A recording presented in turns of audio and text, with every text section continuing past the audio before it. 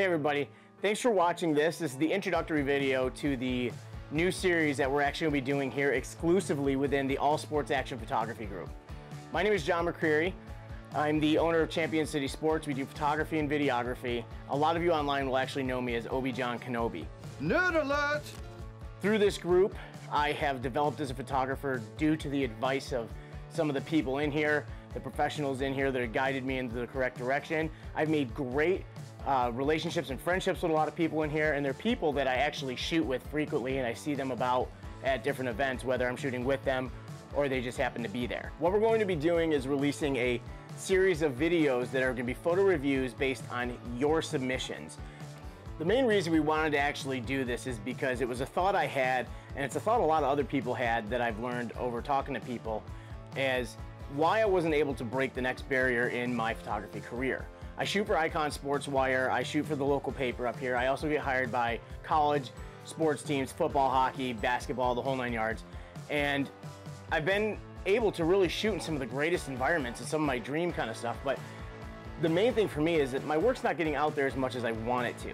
And so I annoy Getty, AP, USA Today Sports. No joke, I probably email these companies twice a week, and I've been doing it for months. If your life had a face, I would punch it. Yeah. Through everything, all I could think of is what could I be doing better? What is stopping me from getting more clients? What is stopping me from getting work with these major sport wires in these major publications? So I wanted to reach out to people. I wanted to reach out to the actual pros that could tell me this is what you need to do, this is what could be better. What we've done is we've collected a group of panelists. These people are actual industry professionals. They're at the top of their game. They're some of the most respected and regarded photographers in the sports photography field. And we are lucky enough to have these people jumping on board with us to do these live reviews. We're gonna be able to show you your original photo, your edited photo, and what the professionals would have done. And all we wanna do is make this an educational process.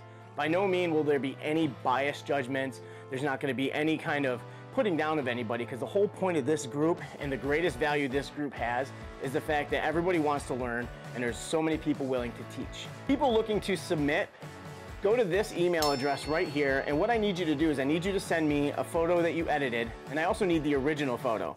You can send up to 5 in an email, but we're only going to choose one of them.